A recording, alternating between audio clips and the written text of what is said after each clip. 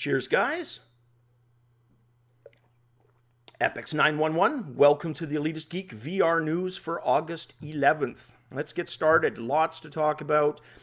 It's going to get a little bit heated on a couple of these. I apologize in advance, but I assure you I will try my best to remain calm. I'm armed with the ability to do that. And yeah, let us move forward. First article is not one of them. It has to do with the OSVR HMD. I've chatted about it several times on this channel.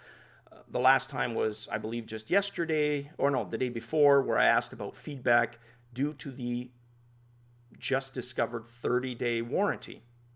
I wasn't aware of that and kind of decided I was probably going to hold off until this article from Road to VR, where they cite another article or a video from the Ifixit folks, the same people who tore down the HTC Vive and the Oculus Rift. They tore down the OSVR unit. And the unit looks very easy to repair. In fact, they scored it as being exactly that, a unit that would be easy to repair.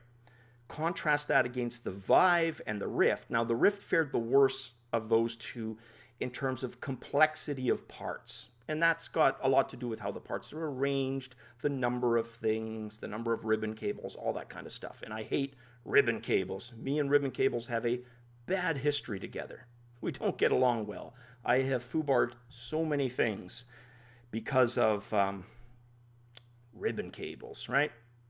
Anyways, the score for the OSVR was, in comparison, really high. It was something they felt could easily be repaired. And the HTC Vive, I mean, look at those sensors. Every one of those sensors essentially has a ribbon cable attached to it.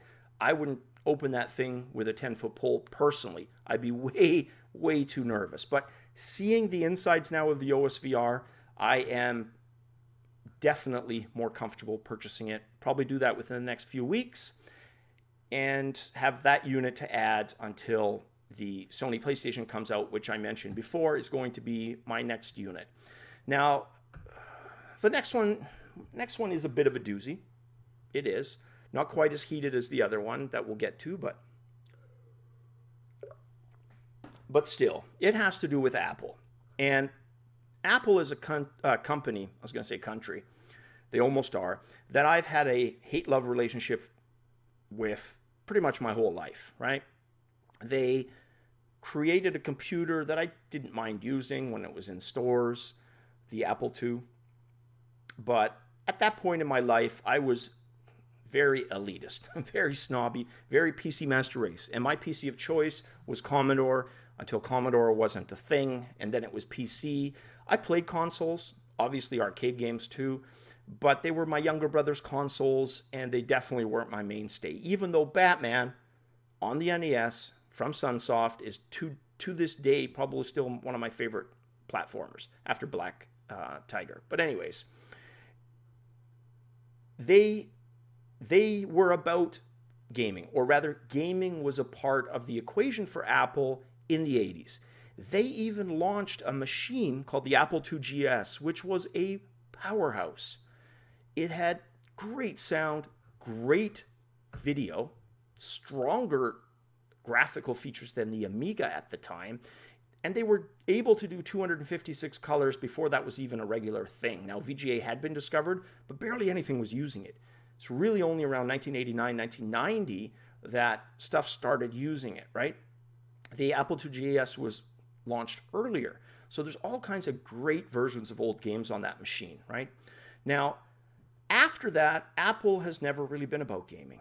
And the article that I'm talking about on Upload VR is Tim Cook saying that Apple is readying their MacBook Pro with powerful AMD graphics for expert users.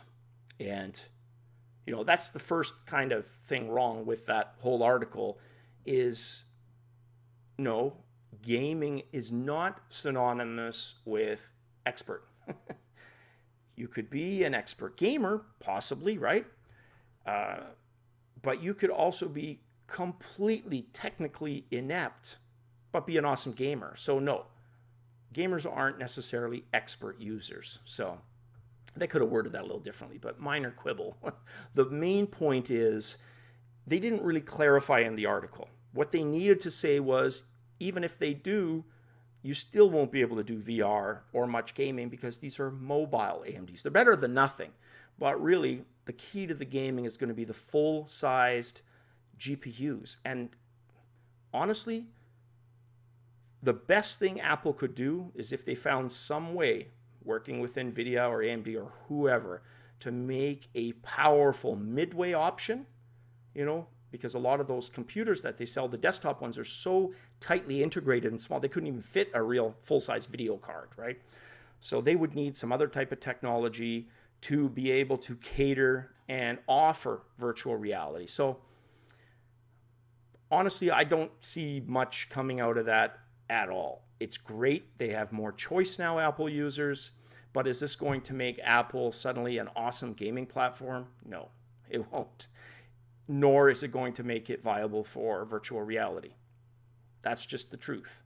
They're going to have to do a lot more to get that to happen.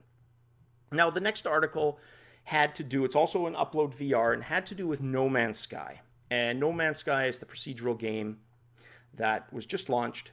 It was a game I've been eyeing for a long time. It's something I wanted in my collection, and down deep inside, well, not even that deep inside, I was hopeful that the devs would announce just before launch, by the way, it has VR capability. I would have been all over that.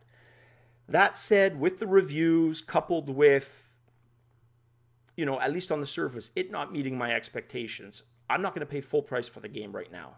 The biggest reason, no VR. Maybe some or winter Steam sale, I entertain it then, buy it, play it. But right now, I'm not even into 2D games, so that would be even lower on my priority list, right? So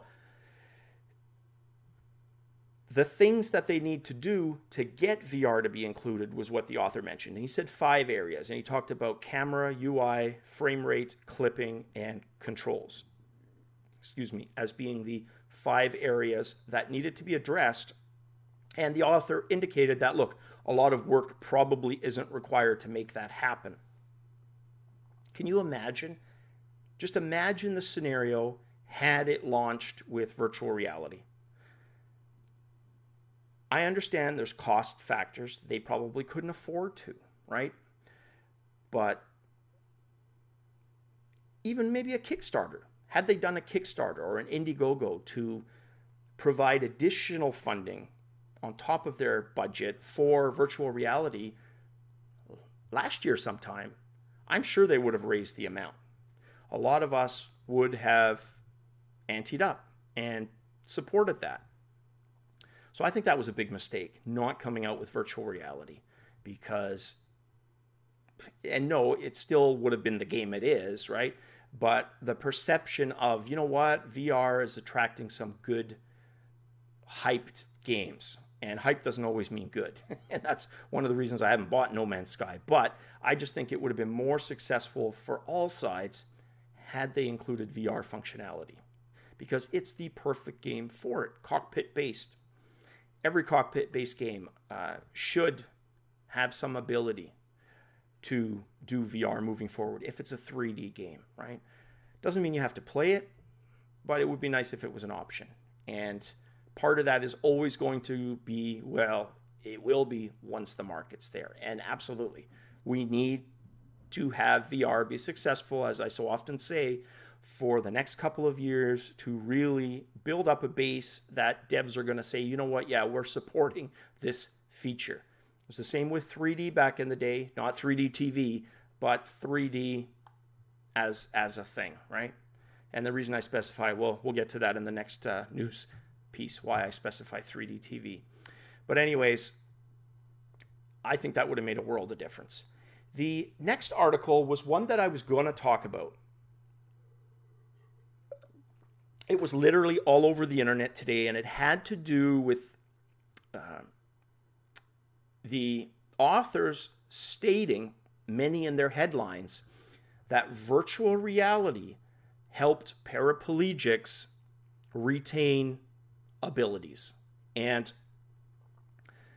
as someone who has a minor physical disability, as somebody who knows people with, physical challenges, the last thing I want to do is report on something and give people false hope. And that is what pissed me off about all these articles on the internet. And I know we should come to expect that media outlets are sometimes the ones that do the least amount of research. And I'm probably guilty of that from time to time too when I'm researching stuff, because, especially if you're doing a daily thing, sometimes things just take more time. And I'm getting better with that, holding off on things if I need to do additional research, right? But all of them made these outrageous claims that virtual reality was helping these people, but nobody had evidence. Nobody had supporting evidence, studies, nothing. Nothing was cited, shown, or exampled to have confirmed that virtual reality was the reason these people got better. Now, with that said, I think it's freaking fantastic that these people got better.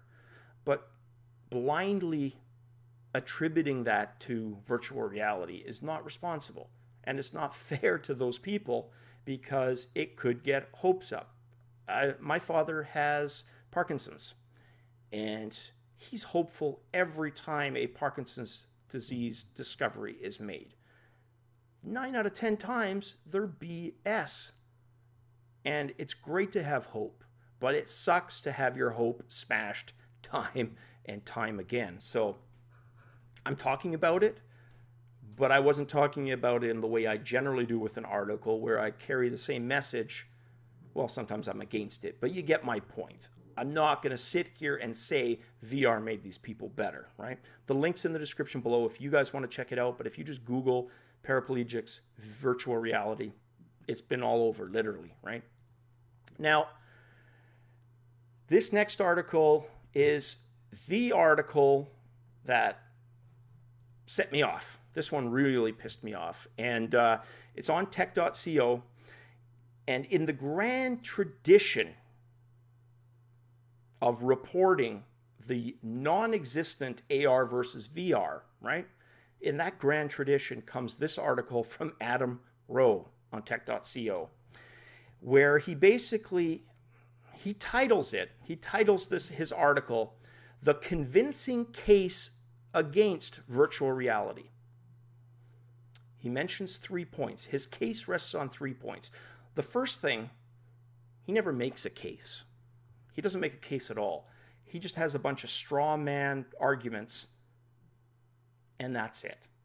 Let's examine his 3 points, or, for the supposed case. The first one being VR is gimmicky. And you know what he uses to back that up?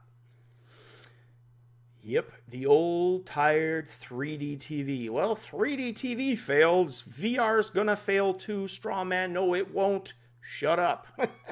The two are not connected. And if VR does fail, and it could very well still fail, it won't be because 3D TV failed. That's just drives me bonkers. The next one, VR can't mimic the way we see the world. And his point starts off with, in addition to making some people sick, and I'm reading this now, VR has a major problem. It can't replicate the actual way humans experience reality. That's his argument.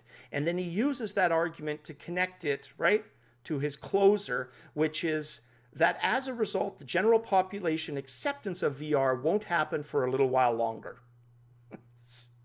Again, straw man. Because first of all, no shit, Sherlock, virtual reality isn't the same as reality. That's why we call it VR. And he said some other stuff about the eye tracking and the head tracking that just blew my mind.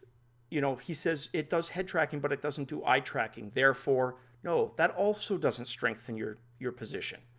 You're basically, those of us who like VR realize that you can't just call it, you can't just say it only does head tracking and nothing more.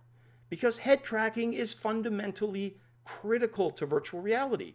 It was the piece of the puzzle devs needed to figure out to be able to deliver VR to the masses, right? Low latency, 90 frames per second images. That's what they needed to do.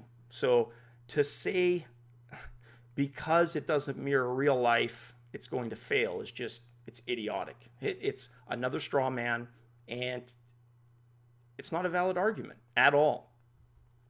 His last one, though, was this one took the cake. Barrier to entry too high and the reward too low. Straw man, central station. He says, because VR sets cost hundreds, and then here's his closer, and look at the success of Pokemon Go, no one needed to do anything as it's free. Everyone already had smartphones. So since the barrier is high and VR people will never get their Pokemon Go moment, it'll fail. So again, straw man central. Has nothing to do with Pokemon Go. He's all over the place. He's scattered. That's about all I'm going to say. I'm not going to give the article any more time than that, but feel free to discuss it with me in the comments below. I will have the link, and I will be back with happier stuff. I shouldn't have ended it on that note, right? So I'm going to cheer up right now and give you guys a cheer. Cheers, guys. Have an awesome one. Time to get to some gaming. See you on the flip side.